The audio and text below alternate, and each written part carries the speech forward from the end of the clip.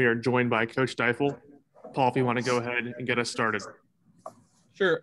Coach, you feel like it just wasn't your night? I mean, is this a night where you tip your hat to the pitcher? She was better than you, or do you feel like there are things you guys could have done, obviously could have done a little bit better at the plate? Yeah, I mean, it was a night that just wasn't our night. I think I thought Ashley Rogers pitched really well. I thought Mary pitched really well. And it was one of those old-fashioned pitchers duels that you don't see too much anymore because the game's so offensive. But I thought both pitchers threw with a ton of guts.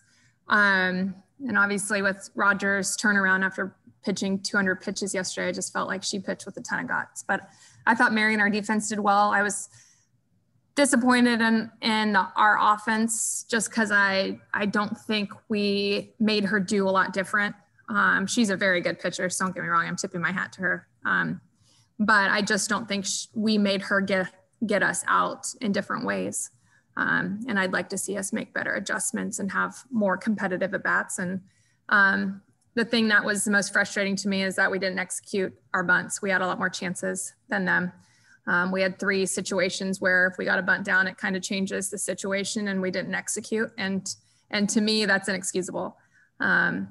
So I was just really frustrated with that. But, it's postseason. You have to find a way to grind it out. And it just didn't go our way today. Sure, absolutely. What's Braxton's status? Can you kind of at least tell us, when did this happen? And just, I think you said even on TV, kind of precautionary. So what can you tell us? Yeah, it happened on Tuesday. If she couldn't go today. So it's not, I mean, it's us being cautious, but she couldn't go today if she needed to. It happened on Tuesday, but we are optimistic at this point with how she's progressing that she'll be ready to go for our regional. We fully expect her to be ready for that. Okay. All right.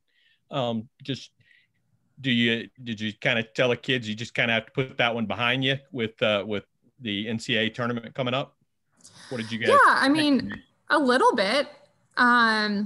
I think it's a good lesson in postseason. It's like you just have to find a way to get it done. We didn't find a way to get it done today. And as we get into the thick of this postseason, you have to find a way to get it done. We need to make better adjustments and you don't get do-overs come postseason. From here on out, we're in a double elimination, which is nice, but we just have to do a lot better at making the opposing team uncomfortable, making her do something different. So a little bit of we need to put it behind us, but more so just the lesson piece of it, because we're going to have to grind and practice and get ready for next weekend. Okay. I don't have anything else. I'll let someone. Anybody else have any questions for Coach Deifel?